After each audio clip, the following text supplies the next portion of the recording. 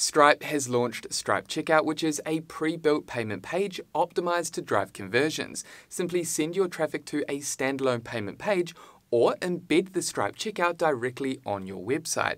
Now, today my focus is to show you how you can set this up completely for free so you can start selling and capturing one-time or recurring payments from your customers. Okay, so just quickly before we go ahead and launch into Stripe, consider subscribing if you haven't done so already or if you're new to this channel, and that way you'll stay updated with actionable videos and tutorials designed to equip you with the skills, knowledge, and tools to help your small business thrive online. And with that happy note out the way, let's go ahead and set up Stripe Checkout payment pages.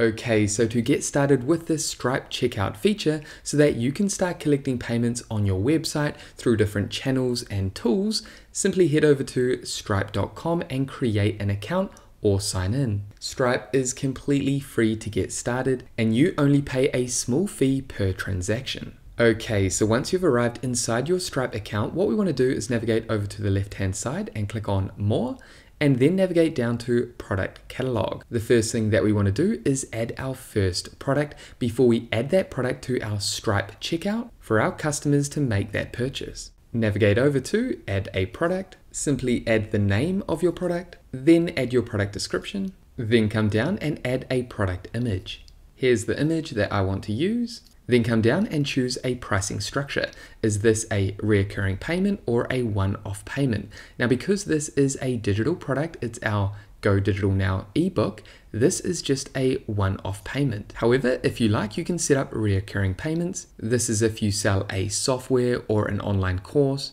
or maybe some form of recurring consulting. Again, depending on your product type, you can select recurring or one-off. Then come down and add your product price. If we click on more pricing options, you can choose your pricing model, for example, flat rate, package pricing, or customer chooses price. Package price is if you want to allow the customer to bundle products, and then customer chooses price is if you want the customer to set their own price that they want to pay for your product. I'm going to keep flat rate selected, and you can see a quick preview over on the right hand side. Okay, so I'm happy with this product. I'm going to come down and add product. And just like that, you can see we have our first product. Now you also have the option to add coupon codes, discounts. You can also add shipping rates if you sell a physical product, and then you have tax rates and pricing tables. However, what we want to do now, since we've added our first product, is to create a checkout page. To do that, simply navigate up to Payments, and then navigate down to Create a Payment Link. And this is where we can create a checkout page, a payment link.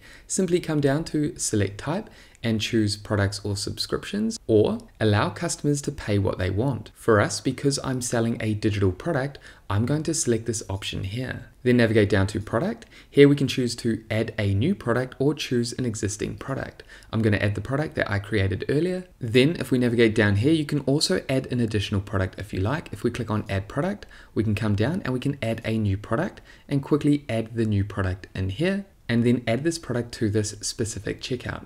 I'm going to cancel this for now because I just want to create this landing page, this checkout page for one product. If we navigate down to options, and depending on the nature of your business or the product that you're selling, you can collect customers' addresses. I don't need this because this is a digital product. Do I need to capture the customer's phone number? No. Or limit the number of payments. I'm going to leave these options. Under advanced options, I can add a custom field. This might be if you're selling a custom product of some kind. You can also allow for promotion codes. I'm going to add this because remember, under coupons that I showed you earlier, you can create promotion codes. I want to allow business customers to provide tax IDs because this product is tailored to small business owners. So this is going to be relevant for my customers. And then I can save payment details for future use. Down here, we can add a call to action, pay, book, or donate. I'm going to leave pay as the call to action. Then what we want to do is navigate back up and click on After Payment. Hey guys, just quickly before we get back to this video, I just want to mention my Sheetify CRM, an all-in-one business toolkit and CRM built with Google Sheets and designed for Google users. You can simply manage leads, customers, tasks, engage in email marketing, manage your inventory, tickets, and more. The great part is I've made this Sheetify CRM a one-time payment, no subscriptions, unlimited access, and future updates. If you're interested in learning more, you can find the link to my Sheetify CRM down below in the description. Okay, so with that covered, let's go ahead and get back to this video.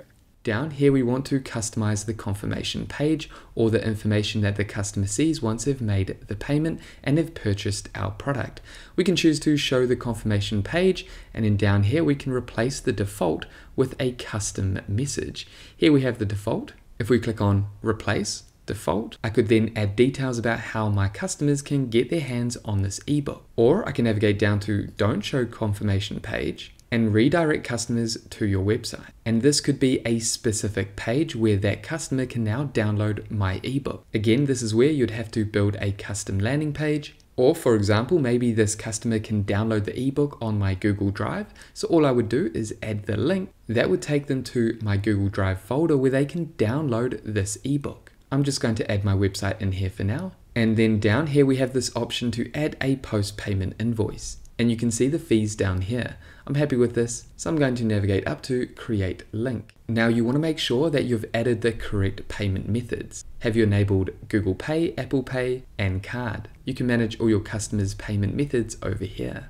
Now what you can do is navigate up here and you can copy this link and you can share it across your different platforms. You can also add it to buttons on your website. For example, if you have a buy now button on your website, you can add this link, and when a potential customer clicks on that button, that's going to take them to this checkout page, this payment page. We can also click on this drop down and we can add URL parameters. We can also create a QR code, and you can download this image and you can embed it on your website if you like. Or you can take this QR code and you can create your own content with it. You can create content using Canva. I'm going to close this, and then we have a buy button, and this is the code that you can copy and embed on your website. You can also make small configurations, changes to the way that the design will display on your website. For example, it could just be a button, a card. You can also change the button text if you like, or change the styling. And again, you can embed this on your website by copying this code over here. Let's cancel out of this and then navigate over to these three dots. And we have these basic options over here. We can also deactivate this listing if we like. You can manage your payments and analytics over here. Okay, so what I'm going to do is click on buy button, and I'm going to copy this code and show you what this looks like on our website. For example, here I am inside a free Google Sites website. What I can do is navigate over to the right hand side and click on embed, and then navigate over to embed code and then paste in the code in here. Remember, this is the payment button. Then click on next, and just like that, this is what the code will look like.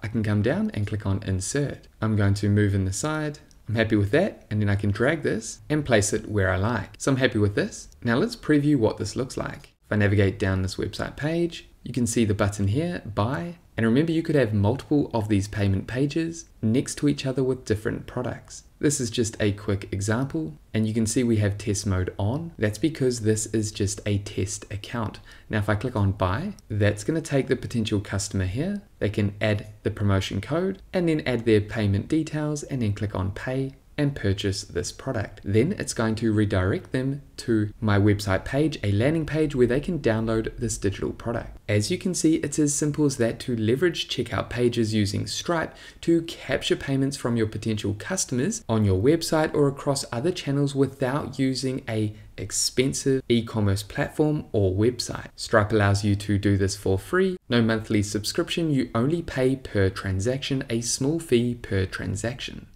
And there we have it, guys. That is it for this Stripe tutorial, helping you set up a checkout page. Now, if you have any questions about this tutorial or about this process, make sure to pop them down below. And with that said, thank you so much for watching this video all the way through to the end. If you got value, make sure you leave a like and subscribe. And that way, I'll see you in the next video. Take care, everyone.